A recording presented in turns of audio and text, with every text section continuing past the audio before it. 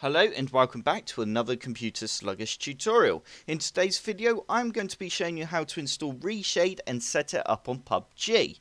All you need to do is head on over to the link that's in the description below and you will end up on a page that looks like this. Once you're on this page, if you go across to games, it tells you all the games that are supported for ReShade and it tells you the status of ReShade for that game, whether it's perfect or good, and it has a little description on the right hand side for each game. For example here, for 7 Days to Die cannot be played with active EAC. Anyway, let's go back across to home, and once you're on the home page you can press download and you need to press download. You now need to go save file and you can run the setup file. All you need to do is press run again, and now you need to select the game. For example, I want to go with PUBG, so all I need to do is press select game. Then I now need to navigate and locate PUBG.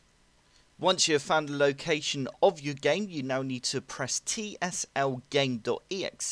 I will put the location of my game in the description below. If you are struggling to find the location of your game, you can always open up Steam, go to your library, right click on PlayerUnknown's Battlegrounds and go to properties. You can then go across to local files and then you can then press browse local files, and then it will open up the folder where PUBG is stored on your computer. Once you're in this folder, all you need to do is go into TSL game, then you need to go into binaries, and then you need to go into Win64, and then that is where the tslgame.exe is. You can then always just copy the top and then go back onto our ReShade and then just paste it in at the top there like that. So once you've found tslgame.exe, you now need to press open. You now need to select your rendering API, which is going to be Direct 3D 10 Plus. And you need to press yes. You can now go through and choose which effects you want to install for PUBG. I'm just going to leave them all selected and hit OK. If you go onto Google and just type in ReShade effects, you will find out a lot of details about what effect does what. Once that is all finished, we can now run PUBG. Once you have opened up PUBG, you now need to hold down Shift and press F2. And this is what you will have. This is how we are going to change all the settings for ReShade.